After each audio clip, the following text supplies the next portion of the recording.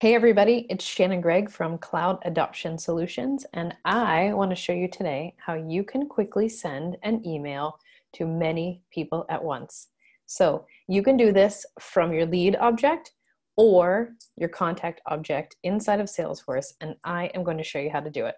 So the first thing you want to do is go to your lead list and decide what parameter you want to use to filter down the people that you want to email to.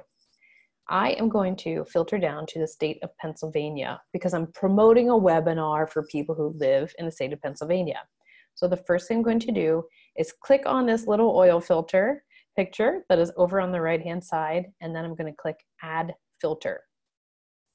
You're going to be able to filter down to any field, so you don't have to filter down to the state, but that's what I'm going to do for the purpose of this example for you today. I'm going to go to this field, and I am going to choose state. Now, you've got these Boolean search terms inside of here where you can say the operator equals, is not equal to, greater than, less than, contains, doesn't contain. In this case, I know that we have all of our states with a 2-letter abbreviation, so I'm going to say equals, and I'm going to put PA in as the value. Click Done. You're not done here, so don't forget, you have to click Save. That is going to temporarily put that filter on this list view. And when you're finished, you can go back and take it off so that once again, you can see all of your leads so that you can do this over and over again. So check this out. Now I've filtered it down to 5 people who are in the state of Pennsylvania. And I'm going to click this little box over here that's right to the left of the name field.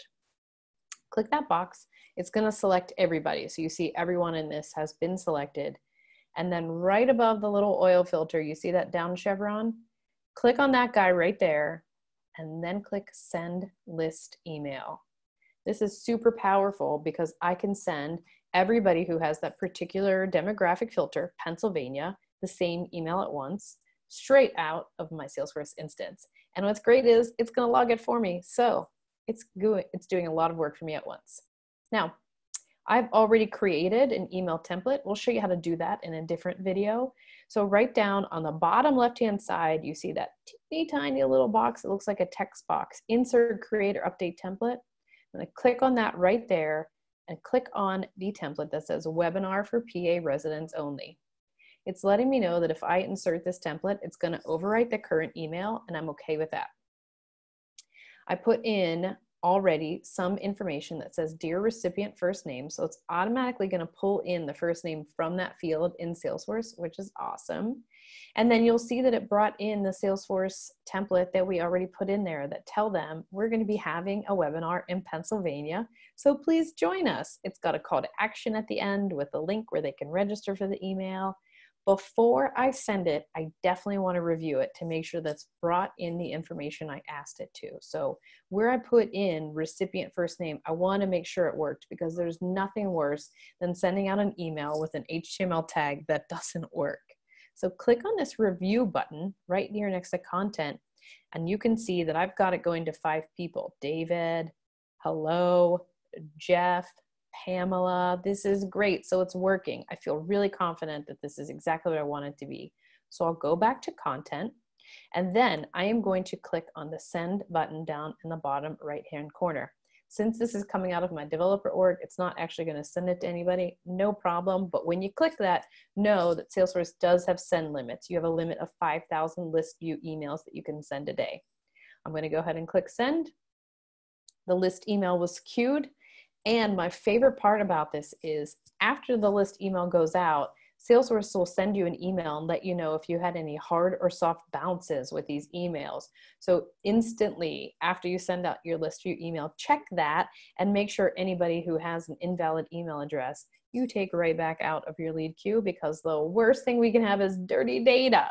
So after I've done this, I want to make sure that I clear this filter because I'm not going to send any more emails to people in Pennsylvania today. So you see I'm back over on the sidebar that has my filters on it, and see the one that I added that says state province equals PA. Click on that teeny little X and don't forget to save. This is one of the things everybody sort of forgets about.